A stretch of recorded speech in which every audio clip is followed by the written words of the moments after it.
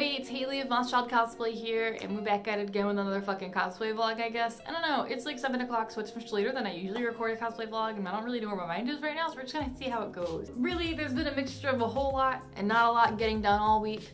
My main focus this week was launching my Patreon, which happened on March 1st, and I'm super excited about that. Thank you so much to my patrons. You guys mean the world to me. I genuinely, when I think about it, I just can't stop smiling. And that means that I have not really spent a whole lot of time on actual crafting of cosplay stuff. Really what I've done this week is I finally sat down and started working intently on getting Justin's first costume done, which is the steel armor from Skyrim. We've got some things going on.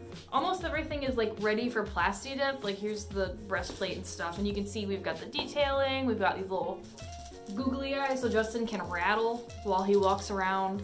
So we actually started this armor months ago, and I told Justin, if you do most of the work, I will help you and we'll get it done for Katsu. Obviously that didn't happen. Justin works really, really hard. He's in the Navy, and when he is home, he wants to spend his free time doing what he really enjoys, which is playing video games, and I don't blame him. And he would keep going, oh no, I've got 10 days of leave coming up. I'll work on it then. I'll work on it then. And then 10 days came. All right, how much did you get done today? Oh, nothing. Okay.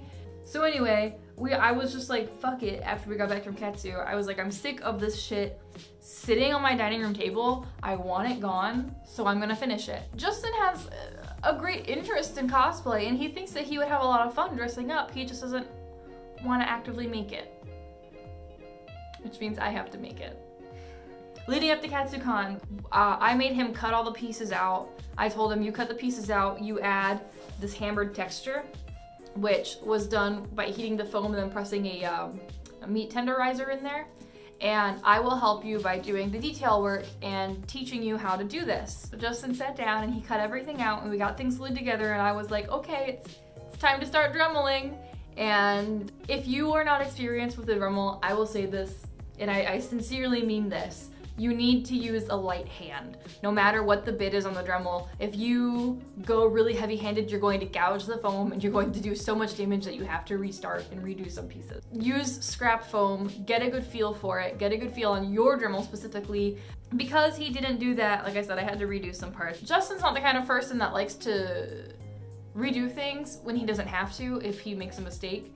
And so after that happened, he grew frustrated and was like, well, I just don't even want to mess with this anymore. So really all that I've been doing all week is taking the pieces that we had cut out previous, going and dremeling all of the edges smooth, and then gluing everything together. This pauldron wasn't even put together. It was 1, 2, 3, 4 different pieces, and heat shaping and then adding even more details.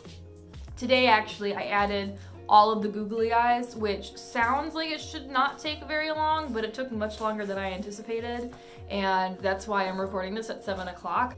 And I've been just filling in seams, and I've recently swapped the kind of quick seal that I use for filling my seams, and I'm much happier with this one. So I was using the transparent quick seal because I liked having a visual marker of this is now transparent, it's dry. Whereas this white quick seal is just white all the time. The only downside with the transparent was that in order to really get everything smooth, I would have to do it in multiple thin coats because it wasn't sandable. But this white quick seal is sandable, and that is really, really nice. So I'm really able to get some wonderful smooth seams, and that's obviously a plus. In terms of painting, I think we're just going to be doing one layer of plasti dip on everything. Justin made it really clear he wanted his armor to look kind of rugged and worn. He really just wanted to spray paint it directly onto the foam. I was like, dude, if you spray paint directly on the foam, it's going to soak in and you're not going to get the vibrancy and color that you want, especially because he wants to use one of the hammered metal texture spray paints, and that's not going to show up. So at least one layer of plasti dip just to seal the foam, and then the textured spray paint, and then I think we'll just be doing some hardcore weathering and shading with black acrylic paint.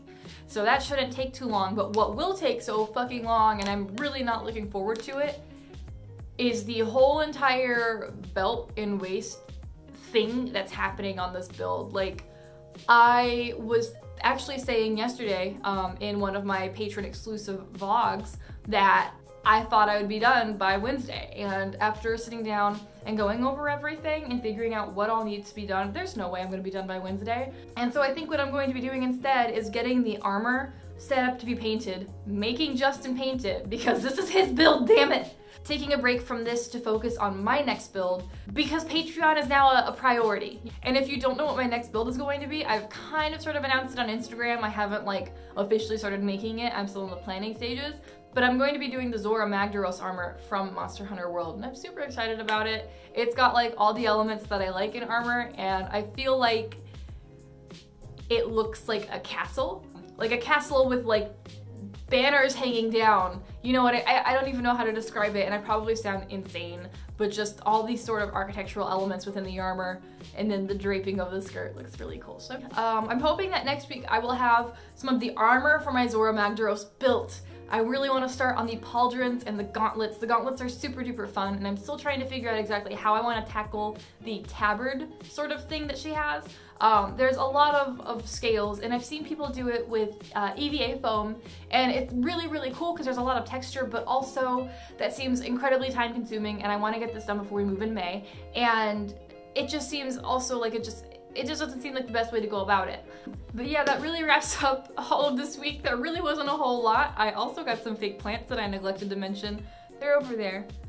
Maybe I'll show them next time. We'll find out. But anyway, thank you guys so much for watching. Thank you to all my Patreons, especially Chloe and There Shall Be Noise. I appreciate you guys so much. Have a wonderful, wonderful day, and I hope that I will see you next week. And if I don't see you next week, maybe I'll see you at a convention. I don't know which one to say still, because we haven't really figured out what the fuck's going on in the next few months. Yay!